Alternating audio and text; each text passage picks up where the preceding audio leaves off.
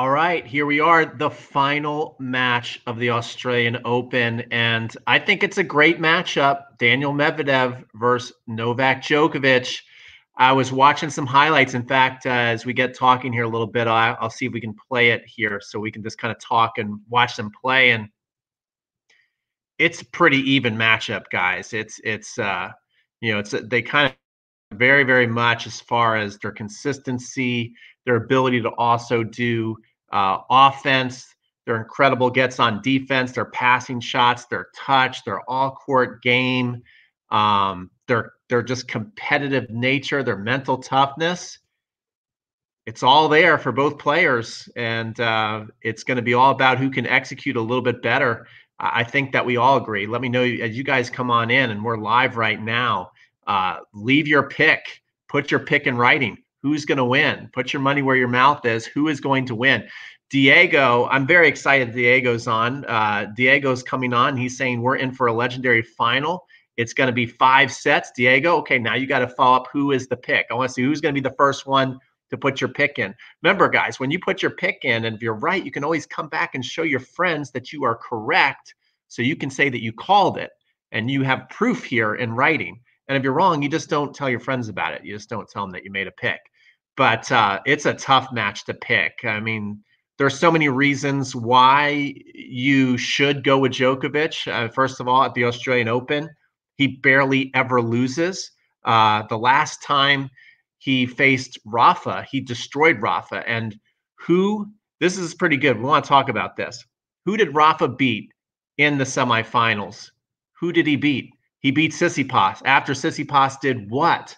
After Tsitsipas beat Federer. And so Tsitsipas was feeling great. I remember that. He was feeling very confident, feeling great, just like he was this tournament. Played Rafa in the semis. And then Rafa just destroyed him. And Tsitsipas said in this press conference, because they asked, well, who do you think is going to win? You think Medvedev's going to win or Djokovic's going to win? He says, well, I think Medvedev can win. He's like, but what do I know? Because last time that Rafa beat me here, I thought he was going to win. He was playing so good against me. I thought he was going to go in and beat up on Djokovic, and the opposite happened.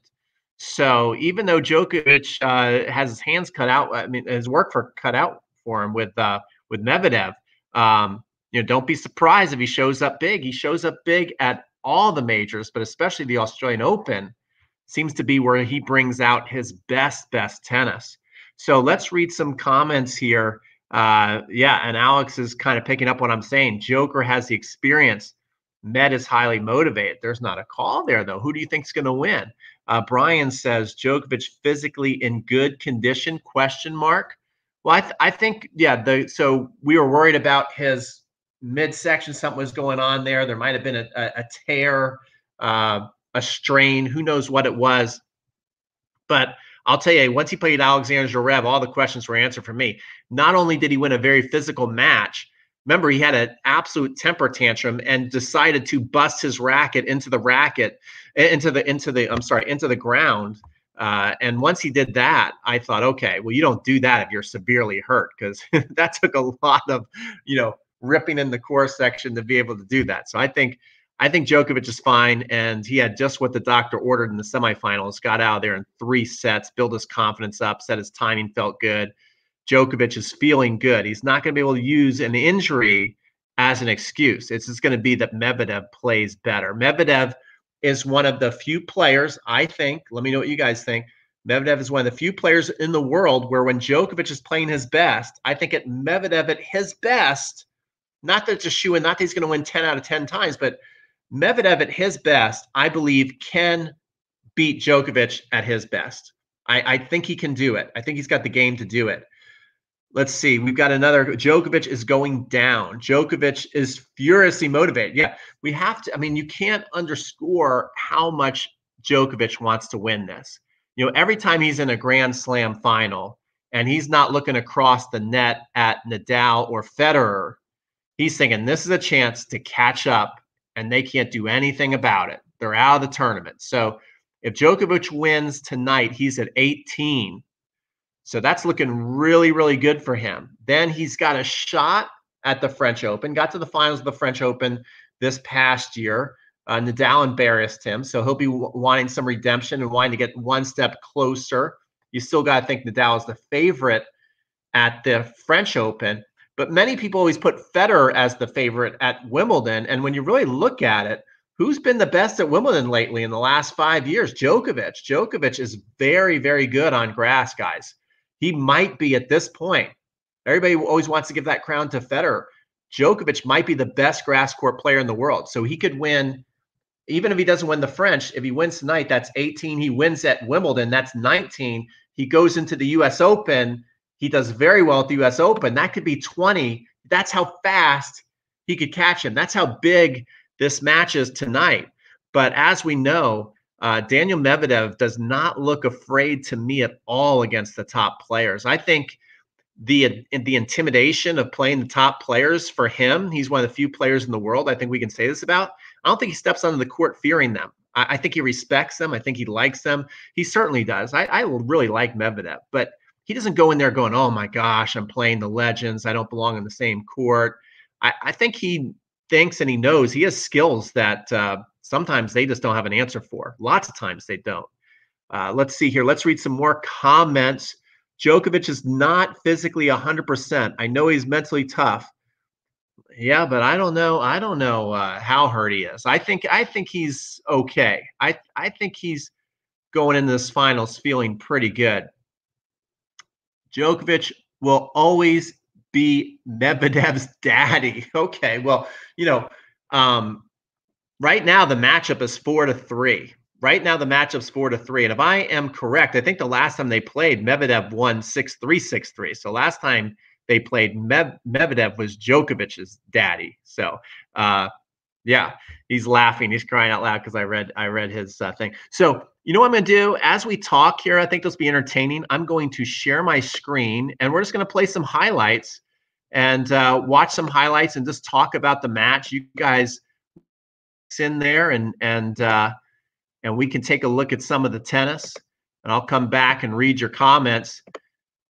So here we are. I'm sharing the screen, and this was them at the World Tour Finals. And what we can see is they both have a very similar game. Now, this drop shot, one of our commenters, Omar, said, Medvedev isn't as comfortable at the net. He's not great at the net. I think he, watching the highlights, though, he's actually a lot better at the net than you guys may think he is. He's pretty good at the net, but I think that Djokovic does have such a great drop shot that going to the drop shot like this right here might be a play. Let's see what happens. Look at that.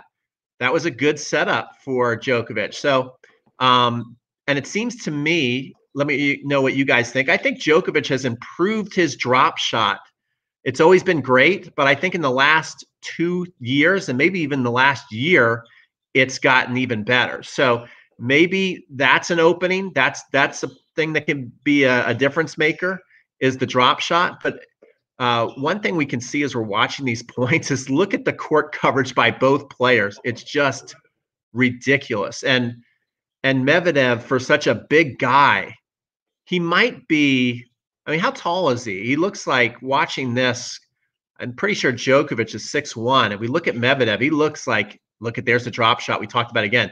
Medvedev came up there and handled that easy. Medvedev looks about 6'5" to me, just looking at this, doing the eye test. And I don't know if there's ever been a better mover at his size.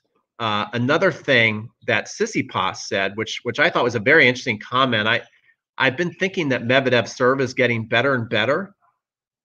Tsitsipas said that he's like, man, and so think about this. At one point, Tsitsipas called Medvedev a pusher. At one point, he called him a BS Russian.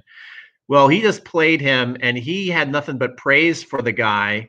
He said he's very interesting to watch. He said playing against him, first of all, his serve is like returning John Isner's serve. And that was surprising to me because I've been thinking, man, Medvedev serves like it's getting bigger and bigger, but I certainly would have not have ever come up with any kind of near the weapon that John Isner has. But that was what Tsitsipas, who was on the court with him, he kind of felt like, man, return this guy's serve is trying to return like a John Isner serve. So that was high praise. And then when you combine this court coverage that we're watching here, look at this, side to side to side, the drop shot. Look how quick he's there, and a little too much firepower. So as we're watching this point, one thing we can see is that Djokovic gets frustrated. He is one of the players, maybe the only player besides Nadal, who can go toe-to-toe, and all of a sudden Djokovic feels like he's playing a more of a wall than himself. Djokovic gets frustrated. So I think for Djokovic to win this match, I don't think he can outsteady. I know how crazy does that sound? I don't think he can outsteady Medvedev. I think he's going to have to bring it to him like he is here in this point. Let's see if he can end this point. Look at that. Couldn't put the ball away. Now all of a sudden it's a neutral rally. You see, this is what Medvedev does to you. And Djokovic is going to have to figure out a way to hit through the court. Right now, all of a sudden in this point, Medvedev is back on the offense, back to neutral. I mean, look at this amazing point. This is the kind of stuff we're going to see. And eventually, Medvedev ends up winning that point. So if you're watching these highlights and you are a Djokovic fan, this is scary to watch. Look, there's the classic Djokovic get. Medvedev hits a winner on the opposite side. So this is what these guys can do to each other. I am going to go out on a limb here.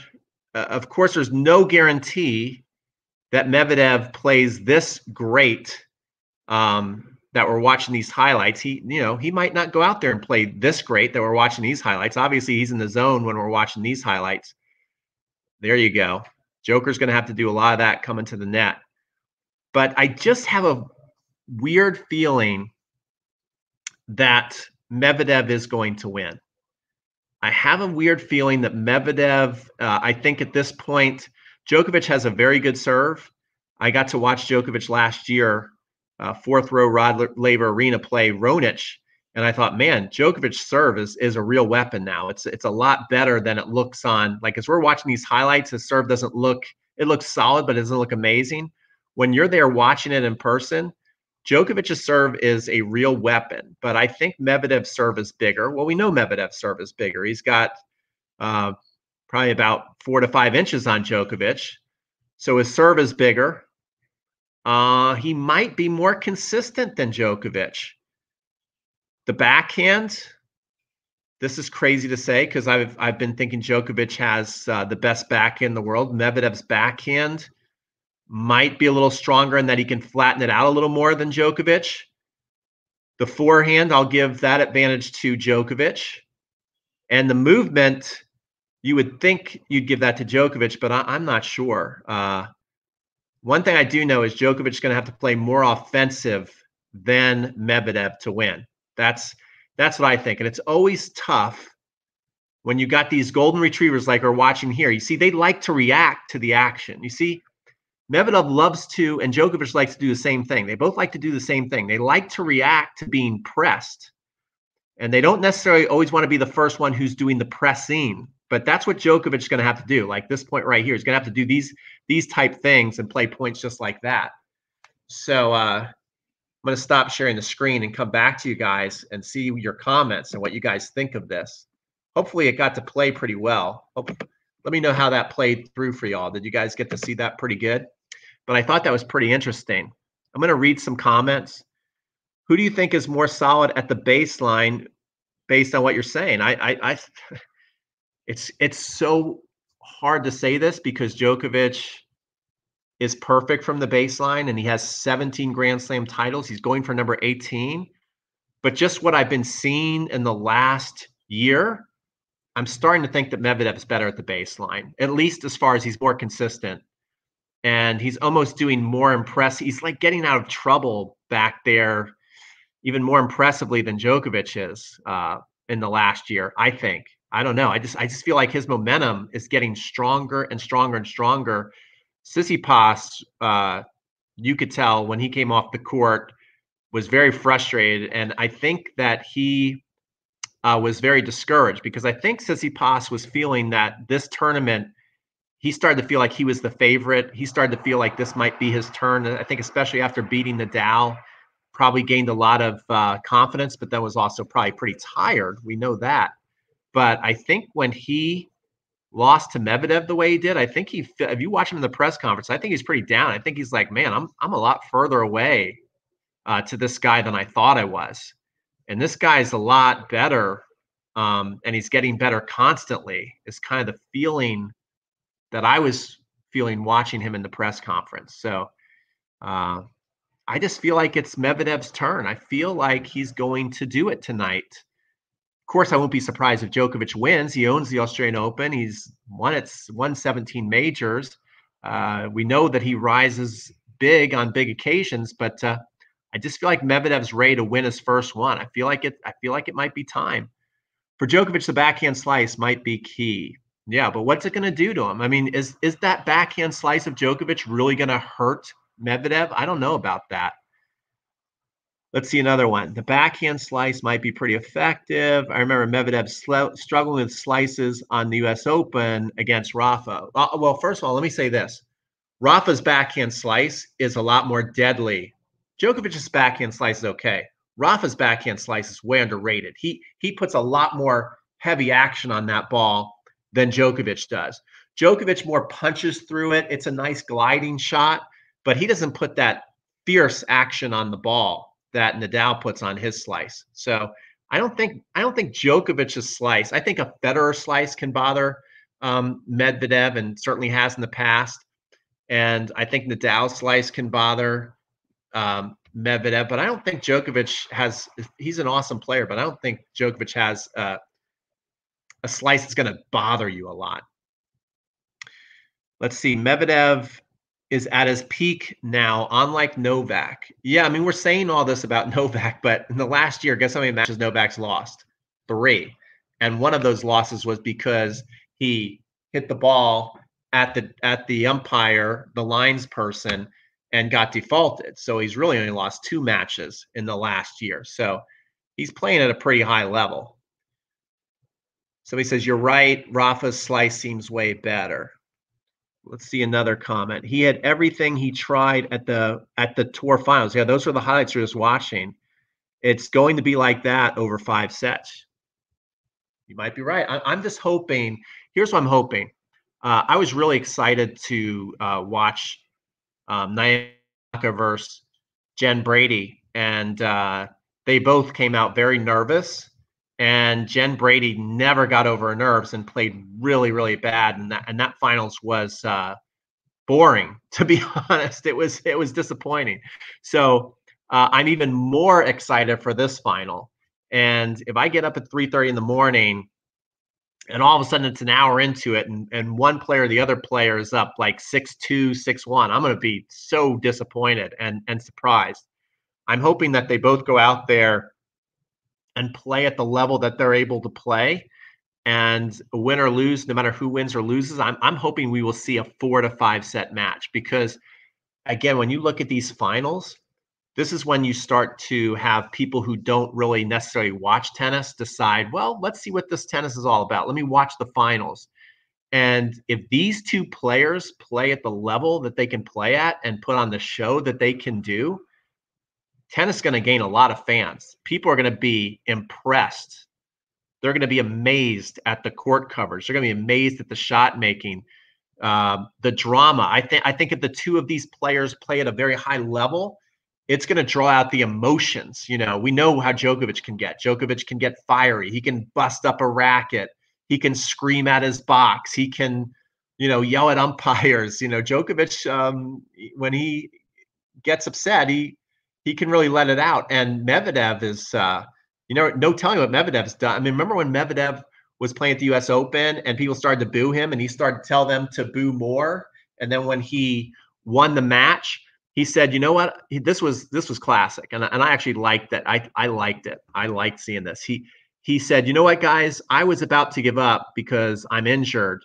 And because of you guys basically booing him, he's like, I won the match. And he's like, and so I'm just going to keep winning. And he got all the way to the finals of the U.S. Open. So we know that both these players have quite a personality too. So I'm hoping that we see it all. I'm hoping that we see the incredible points. I'm hoping we see a long match, and I wouldn't mind seeing a racket bust up. I wouldn't mind Medvedev getting involved with the crowd. We know that Djokovic's crowd is going to be loud. I don't know. Does Medvedev have a large, noisy fan base yet? I'm not sure if he does. So look for that. This might be a rare occasion. Remember, usually when Djokovic gets to the finals, what happens? He's usually playing Rafa or Federer, and he is not the crowd favorite. And I think that that annoys him, but I think that a lot of times fires him up and he plays better. Tonight, he might actually have the crowd on his side in the finals. What do you guys think? Who will the crowd be rooting for? Do you think the crowd's going to be more rooting for Medvedev to win his first, or do you think that they'll be rooting for Djokovic? Especially in Australia, Djokovic can bring that fan base. He's got a big fan base in Australia, and they're loud. And so Novak might have the crowd on his side, and Medvedev might take exception to it, just the way Djokovic does. You know, sometimes Djokovic gets very upset at the crowd and eggs them on. They both like to egg on the crowd. I would like to see some of that. Let's see. David says, Aussie crowd cheered against both of them. Will be fun. I lost it. Will be fun to see who they root for. Yeah, be interesting to see who they root for. I think they will root for Med because he's the underdog. There's lots of Serbians in Australia. So, yeah, I think it's unclear who's going to get the most positive noise out there. So we'll see. Agree, Medvedev is ready, but Djokovic was not playing his best the last couple months. I think he will show up in the Australian Open final. Yeah, I hope you're right. I hope he will show up in the Australian Open final. That would be awesome to watch. So, guys, I just wanted to come on in. Omar said, yes, I told the group theme is the youngster and can win 4 Grand Slams, and Medvedev fans insulted me. Don't know what that's about. But anyway, guys, I just wanted to come on in, and if I just want to make it clear. So obviously either of them can win. Okay, either of them can win. I wouldn't be surprised if Djokovic wins. I'm not going to be surprised if Medvedev wins. I don't think there's a clear favorite, but I have a weird feeling that Medvedev is going to win his first Grand Slam. And I think it will be important for tennis. I think one thing that we're all concerned about is, even though we love to see the champions keep winning, I love to see Rafa keep winning, I love to see Fed keep winning, I love to see Novak keep winning, but at the same time, it gets more and more concerning. It's like, what, they're 33, they're 34, they're 37, they're 38, they're 39, and still no one can beat these guys. It's getting a little weird and not good, not looking good for the youngsters. So I think it's important for tennis that Medvedev can beat Djokovic while Djokovic is still in his prime, and show that the younger generation, the next gen, can beat the legends while they still have game, why they're still competing for Grand Slam titles. I think that's important for tennis. And I think if there's one person, the most qualified person to do it is Medvedev. He's the most qualified. He's shown that he can stand toe-to-toe with these legends, and he's not intimidated, and lots of times they don't have an answer for him. So I think it'll be good. I think it'll be good for tennis if Medvedev can win. First set is super important for both of them. It's the best tennis that Djokovic reaches. It's best for tennis that Djokovic reaches 20 Grand Slams. Yeah, that would be cool too.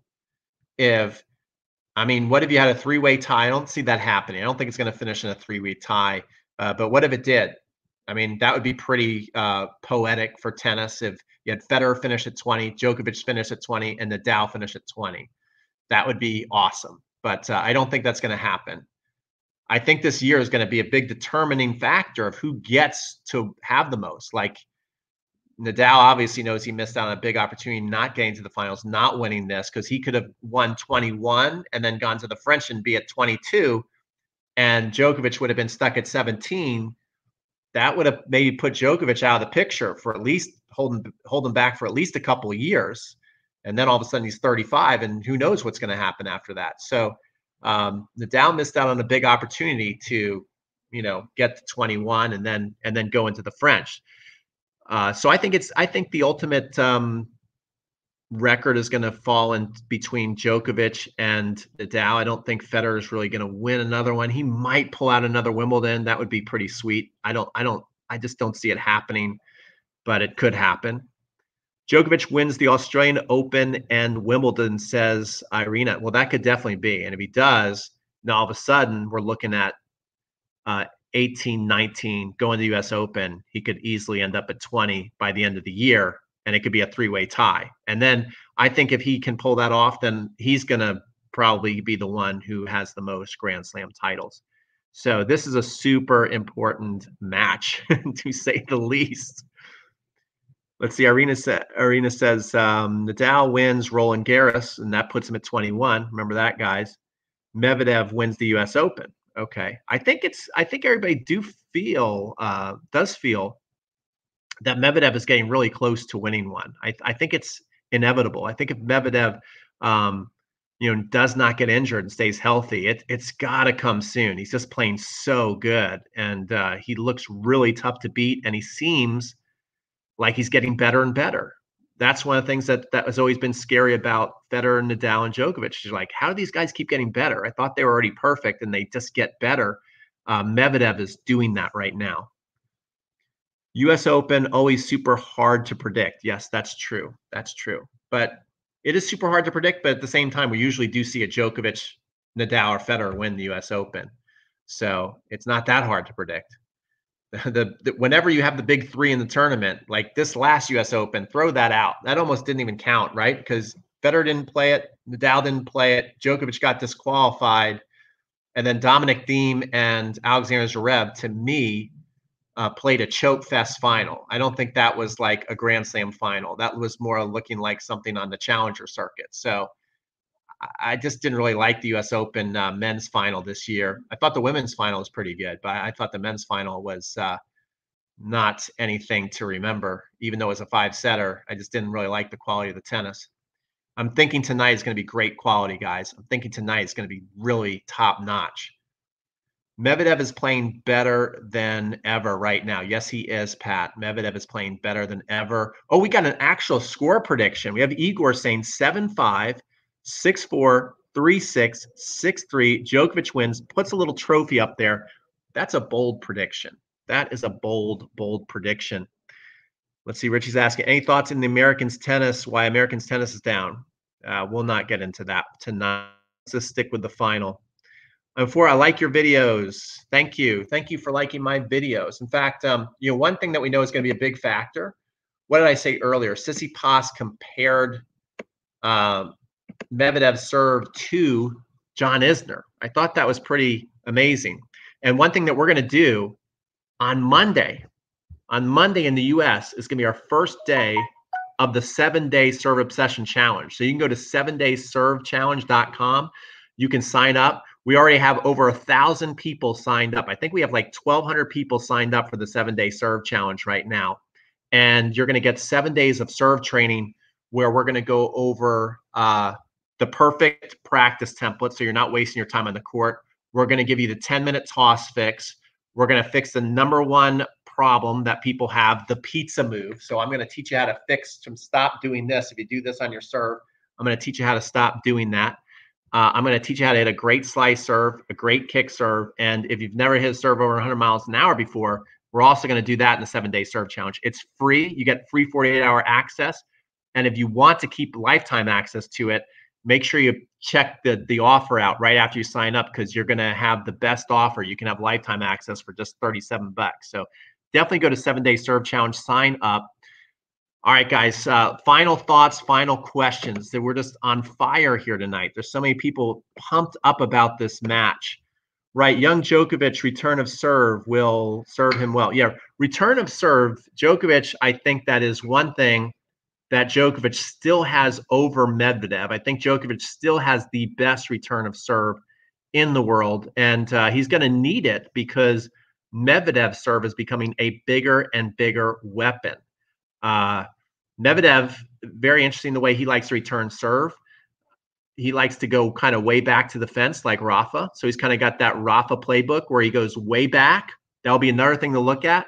How good will Medvedev be at staying way back at the fence, returning Joker's serve, and getting into the court and making the point even? So another thing to look out for is how good can Djokovic hit a slice on the deuce court and get Medvedev outside of the tram lines and running to the next side? And how good can his kick serve be on the ad side? Again, get Medvedev off the court and running for the ball because he's standing so far back. So if he can use his angles well on his serve, he might be able to exploit the fact that Medvedev likes to stand against the fence and just keep Medvedev running. But it seems like Medvedev's turned that into an art form. You know, when you're watching on TV, you always think, how can these players who stand way back by the fence not be exploited? How are the other players who we know can serve on the dime can't get them off the court and either serve and volley or serve and hit to the open court and get a big advantage? But Rafa and Medvedev and more players are doing it with a great degree of success, where they can stand back by the fence and it doesn't bother them. They're able to cover the angles. They're able to get back into the point and do all kinds of things. So, but that's a chance for the Joker to pick on him there. Hopefully he can do it. Let's see here. What else do we have? Djokovic is in my country, brother, so I have to root for him. Okay, Igor. Well, you know, I love Djokovic. I'd be happy. Again, there's lots of players I really, really like on tour. There's very few players I don't like, and I'd be happy for Djokovic. I'd be happy for Medvedev. So enjoy this match. Enjoy this match. And just pray. I'm just praying for more than trying to pick a winner here. I am picking Medvedev. But more than that, I'm just hoping for awesome tennis. And I hope that lots of people who don't necessarily tune into normal matches are going to tune in tonight and be amazed at what they see, because these guys are unreal tennis players. And so that's what I'm hoping for. Okay, Tom Nordstrom says, positive review of the 7-day serve challenge. I did it last year, and I'm going to do it again. Goal is to be 10% better on the big rock. Yes, thank you. Tom is one of our best online students, and I appreciate you, my friend. I don't like Joker's attitude. He's been faking injuries for years. I don't know if Djokovic, I think here's my thing. I was going to get off, but, you know, I want to defend Djokovic on the whole faking injuries thing. Number one, think about this. The guy's been on tour now since he's been a teenager. Now he's 33. So he almost always wins. So he's going to be playing a lot of matches. And in the beginning, how did Djokovic get his reputation of being somebody who calls for trainers and uses the system to cheat and fake injuries? Is because in the beginning, he had a legit condition to where he could not breathe on the court. And he was struggling to breathe, and he needed to call the trainer. Okay. And then he changed his diet, and he figured out his body, and that went away. And so if you watch Djokovic day in and day out, he's been in a lot of big battles, a lot of 5-set matches where he doesn't call for the trainer. Anybody who's going to be on the tour that long, played that many matches, played that physical of tennis, is going to have to call for the trainer from time to time. And I think that once you get a reputation of doing something, then every time you do it afterwards, then that's just who you are. You fake stuff. You know, like Serena. We know that Serena's lost her mind sometimes. That one time where she went to the lady in the line judge, and she took the ball and she said she was going to shove it at her throat. You know, once she did that, and then once she went, and then when she was playing Naomi Osaka, once you do those two things, and she's done a number of things, but then just whenever she opens her mouth now, then people say, well, there goes Serena again. You know, so it's whatever you develop your reputation for, then every time you do it, even if it's legit, people want to say you're faking it. So I think Djokovic gets a bad rap for that. And I think also that it's just so hard to live up to the legacy of Federer and Nadal. You know, everybody can't be Federer and Nadal. You know, Federer and Nadal, the show that, I mean, it's amazing. Those guys just always say and do the right thing. And it's almost an impossible standard to live up to. So since Djokovic is right there in the record books with those guys, anytime he acts a little off, they want to compare him to Roger and Nadal and say he's not classy. But I don't think that's fair either. Okay, I'm wondering if Medvedev is being ready to win the Australian Open, or more likely Thiem winning against Nadal at the French. I think Thiem's got some. He's got to go back to the drawing board. Ever since he won the U.S. Open, guys, he's had a tough time. I mean, at the French Open, he did not have the performance he wanted. He got blown off the court at the Australian Open. So before we say Thiem can beat Nadal at the French, he's going to have to get his confidence back up. And I think it's a good time that they're going to be going to the clay, here in a couple of months. So there you go. Let's see. They don't like Djokovic because he's Eastern European. Yeah, I think there's a lot of that too. I think there really is. And Djokovic, I love Djokovic. If you watch Djokovic behind the scene, he's great with kids. I've seen it myself. I went to Indian Wells, and he took his hat off and he signed it and he gave it to a kid and put it on the kid's head. He took his towel, signed that, gave it to a lady. Spent a lot of time signing autographs. I've seen him take kids in the court and hit with them. He's given tons of money to charity. When he has lost his temper, he's made up for it. I remember one time he ripped a towel from a ball kid because he was upset in a match, and everybody gave him a lot of stuff for that. And he made a special apology video to the kid, which was pretty nice. When he hit the lady, even though he got defaulted and he should have got defaulted, you could see, right? What do we want to look for when somebody does something wrong? We want to look for a remorse, right? That's how we know they're truly sorry. He, right away, you could see his face. He was shocked he hit her. He went over. I overall think Djokovic is a classy guy and gets, I think he gets a bad rap. Medvedev wins in 4 sets tomorrow morning for me. Okay, well, I'm looking forward to this. I'm taking my ball now to predict the match. Okay, who's last second predictions? Put it in writing, and then we're gonna call it a night and be ready. I'm gonna be saying my alarm clock getting up. I'm picking Medvedev, rooting for both. Fed and Rafa hold back their thoughts and emotions, unlike Djokovic. Yeah, Djokovic lets it fly sometimes. He tells you exactly how he's feeling. I don't think there's anything wrong with that. I love to see Rafa the way he is. I love to see Federer the way he is, but I don't want everybody to have to be a carbon copy of those two. The tour needs everybody. That's what makes it awesome. Okay, so I'm actually, as I'm looking at this, I'm seeing more Medvedev predictions than Djokovic, which is kind of interesting. So I'm going to leave now. Thanks so much for tuning in. We had a lot of people on.